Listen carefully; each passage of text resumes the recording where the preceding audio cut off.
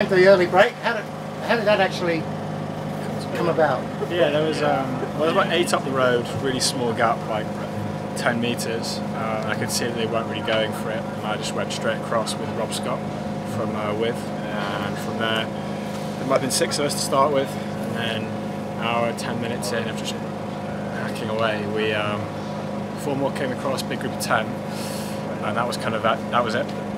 And obviously, yeah, got the comp points every time, middle like. Well, they said on the commentary that that's probably what you were looking for.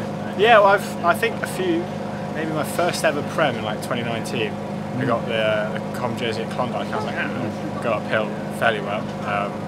So yeah, I went for that every time. I thought, well, even if the break comes back, it often does, at least I've got something out of the day, which is good. And then I went for the last time I got the comp points, they 1-2'd me, with 1-2'd me until I was on my hands and knees, and that just went 20 seconds, 30 seconds, minute, gone.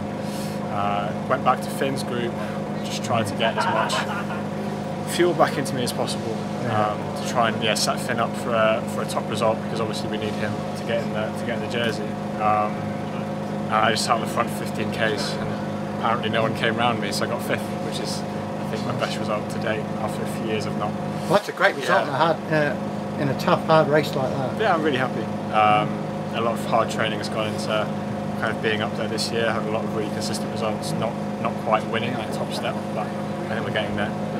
Confidence is definitely building, and this isn't gonna hinder that. So yeah, it's been a good day out. Well, I'm not sure where you're from, so, because you're from down south, aren't you? Originally down south, lived in Newcastle for a long time. You're certainly not a red rose boy. No, but you are now. I am now, exactly. Final question: how did you actually cope with the heat? Usually I hate it, like I absolutely hate it, but the support team today were just on fire, got water every lap, just to cool you down, ice in the bottles, started with ice down my neck. Over the head, yeah. Just all of it, like pure Tour de France stage today, just trying to stay cool. One of those days where you probably don't drink as much as what goes over your body. Oh, exactly, absolutely, and I think the body can just give up long before the legs do. If you're too hot, then you just overcook the mark, so just be sensible.